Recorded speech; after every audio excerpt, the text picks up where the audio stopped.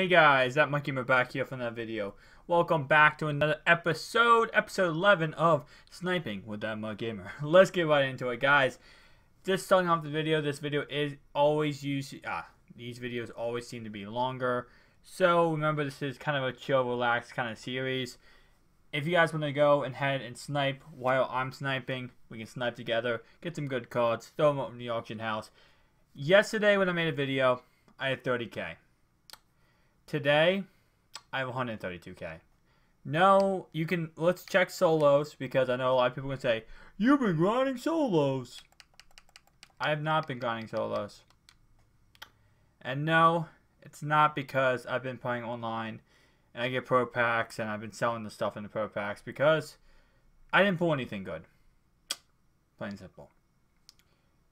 I got a really good snipe, guys. I got a really good snipe on a player. And I didn't record it. I was off recording. I was just going through, my typical thing I do. As you guys have seen, I've gotten 2 snipes live on camera. Where I've sold for like what, 10k and made 10k off of. Yeah, I think I had a couple, probably like 4 or 5. My auction binder, or not my auction binder, my like auction house thing. Apparently, when you get off Xbox, I got off Xbox so I can so I can watch the Panthers versus Broncos game. It apparently deletes your information, so can't show you, but I got 2 snipes on some cards, and I've made 100k since then. So that's just a live example of why you really need to snipe, guys. You can snipe and make a lot of coins. But let's get right into it today. Let's set up our sniping filters. Now today, what I usually do, I set all players elite and then go by teams. Today, I want to go by something else. I want to see something real fast. I just want to point the elephant out in the room because, well, not the elephant. What's that motto? Like, when everyone's saying one thing and then someone else goes against it, it says another thing. I guess it's like, not an elephant, but it's just like, the one person says something else. Frost Ellipse. You said, I found out 100% the hero collectible transfer over. In the description of the card, it says, add this collectible to any man of the month set. Correct. It does say that. The only reason why I'm doubting it, and 100% I hope you all correct, because anyone who has them, I hope they just keep the same collectible. The reason why I thought they wouldn't do that is for the same reason they seem to try to make sure if we, as we invest, why all investments, they try their best to make our investments fail. And the reason why is because they can at any second just say, oh, we said that, but we didn't mean that. And, yeah, we had that as written down, but we're not going to do that anymore. Now we have this new thing where we're just going to use a new collectible. And that's how easy it is for them to do it. And honestly, we can't say anything about it because, they make the game. So that's what you have to remember, guys, is at any second they could just use a new collectible.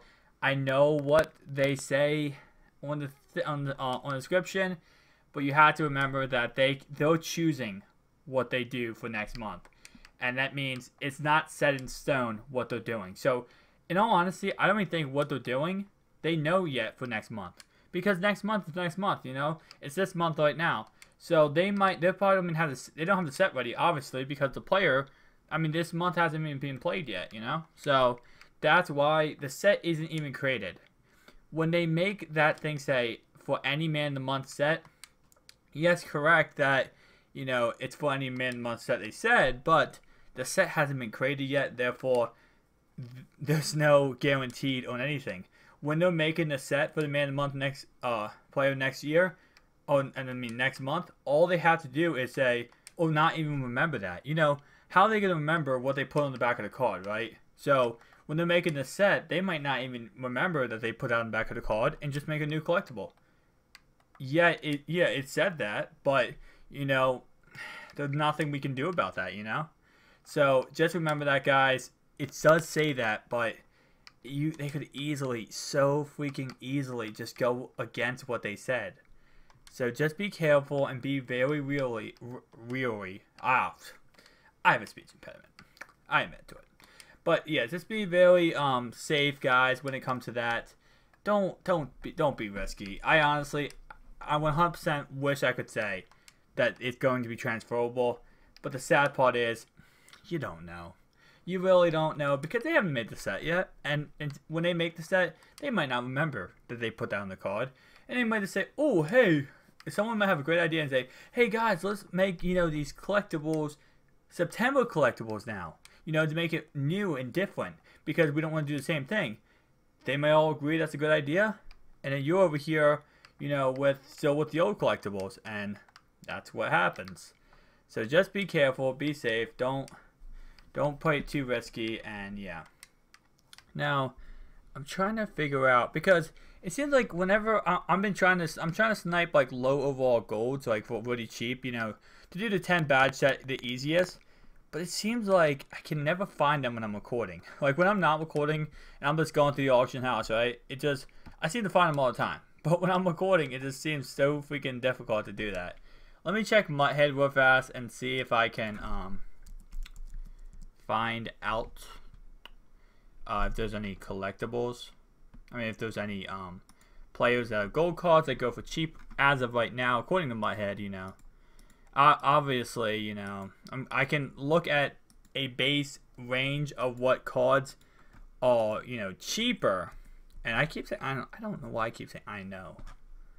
I have no idea. I have that bad habit of repeating words over and over again. It looks like Eifert. Not Eifert.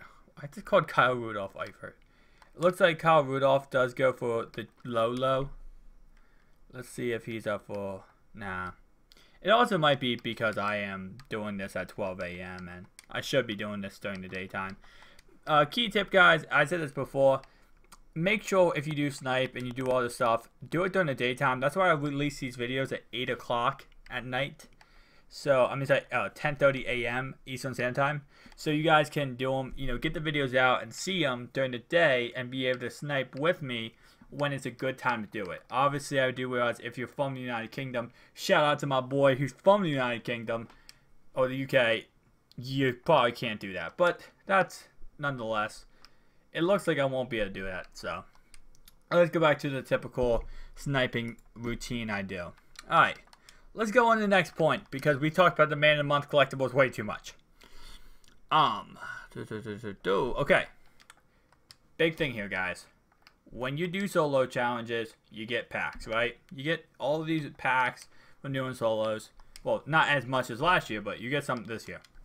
What do you do with all the packs you get? You get in all these packs. Do you open them? Do you wait? Here's what I say. You wait, okay?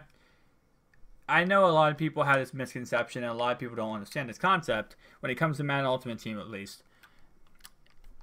If you have packs you bought in August, right? And it's a Christmas promo.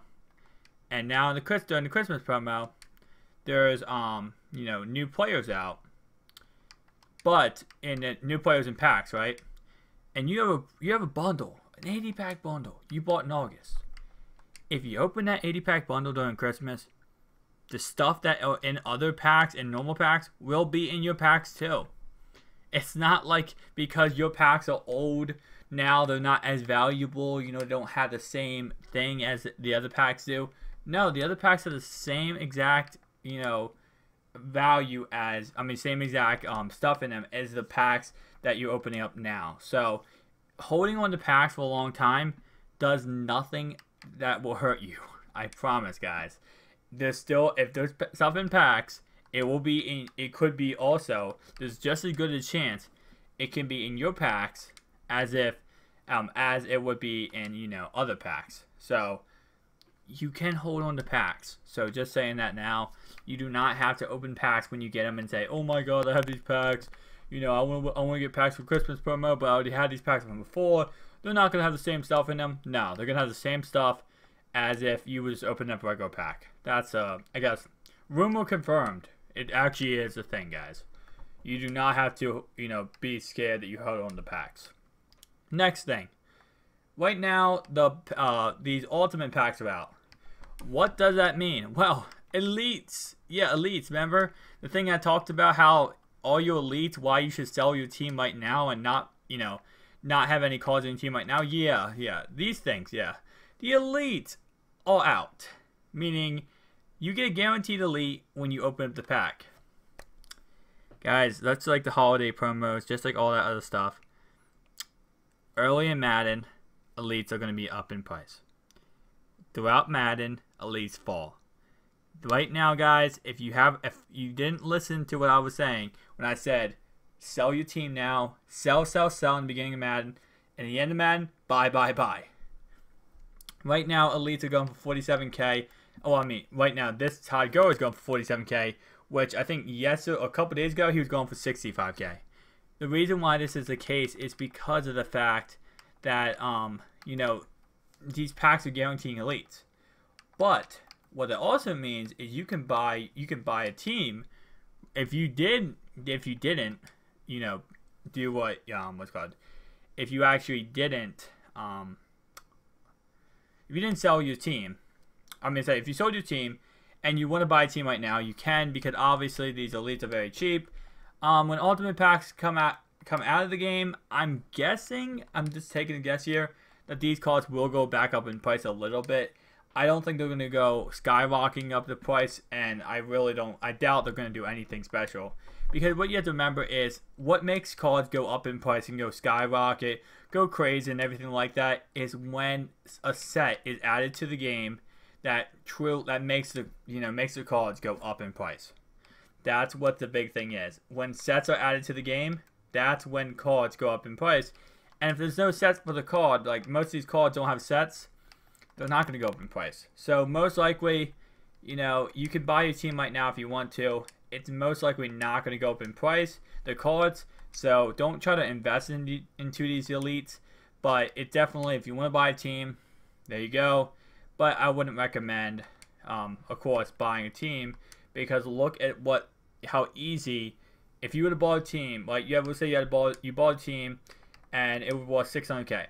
Because of this one bundle, your team would now be worth about probably 200 to maybe less than that, and that's 200K or less than that, and that's really sad. But that's the point of the view, guys. If you buy a team early on in Madden, it's going to go down. It's going to do nothing but go down in value. All right, let's go on to the next point. Okay, so here we go. Why are pro packs, better than premium packs? Premium packs include game changers, ultimate packs, the whole 9 yards. Okay, the whole 9 yards. Why are pro packs better than those packs? Well, the whole point of view, guys, is we'll even go to the we'll compare the pro packs right now to the ultimate packs. Even though I already did that. I already compared those two. In a separate video, I compared the bundles. Let's compare an actual pack to a pro pack. So this is what an ultimate pack contains: 1 elite, 15 golds or better, a guarantee. Okay, so let me just put MUT gear or MUT tip. Okay. And then it contains 3 team items, or 4 team items. Actually, I don't know about that. 4 team items? It's confusing when it says 3 additional team items. We're just going to put 4 team items, and we're going to take away the MUT G.O.A.T tip, because that's pretty much what it's saying. Okay, so 1 elite, 15 golds or better. We're looking at this as being 2,000 points, okay? We're going to see how many pro packs we can get with that. Okay, 2,000 points is what we have. We're going to divide that by 150. We're looking at 13 pro packs. A little bit more, but we're going to put 13 pro packs, okay? Yeah, so that's 13 golds or better. Gold or better. That's 26 silver or better. That's 39 bronze or better. And let me go to my handy dandy calculator for this measurement or calculation. Said the less. 52 team items. So, in Pro Packs, you can get 13 golds or better compared to 15 golds or better. Correction, though, with 26 silvers or better, more or less, those silver spots can contain an extra gold. Which that means, 15 golds or better is actually just 15. No chance of getting other than that. One elite, it means one base elite, probably going for 10k. 13 golds or better with 26 chances at getting a second gold in your pack. You have 26 chances in those packs to get a second gold. Oh, in all those packs to get at least one or two, maybe up to like, all 26 would be extra golds. 39 bronze items, which you could sell easily for some extra coins. And 52 team items, which that's about equivalent of 10, well actually 10 2 badge packs pretty much. I think that's no wait, it's 15 each, my bad. I forgot, this year they changed that. Last year it was 10 team items, or it was 10 items period, and now it's 15. It's weird. So that's like about 3 2 badge packs. So that's why it's better to go with Pro Packs. You get more for your buck. There's more space, there's more chances at getting something great. And that's just compared to Elite Packs, compared to like, Game Changers. Same thing. The silvers, bronzes, and team items, guys, although you might say they're not worth that much. Correct, and the golds are more valuable, but they all add up. You keep adding stuff up and up and up and up, and you're gonna get to that, you're gonna get to that number pretty much. So that's pretty much my rant for that video, guys, or this video. Anyway, guys, thank you so much for watching. Before I end this video real fast, let me show you one more thing. If you are new to Madden and you're like, hey, how do I sell things? You hold LB on Xbox, L1 on PlayStation. You click. Once you're in the binder, bam, auction house balled up. So once again, if you're in your binder, you have this jersey. You're like, how much does this go for? You don't have to go to the auction house. Just click LB or L1. Find out the price. Goes to 500 coins. Bam. That's all you gotta do, guys. That's how you sell things very, very quickly if you are new to Madden. So anyway, guys, thanks so much for watching. Please rate, comment, subscribe, like for more videos.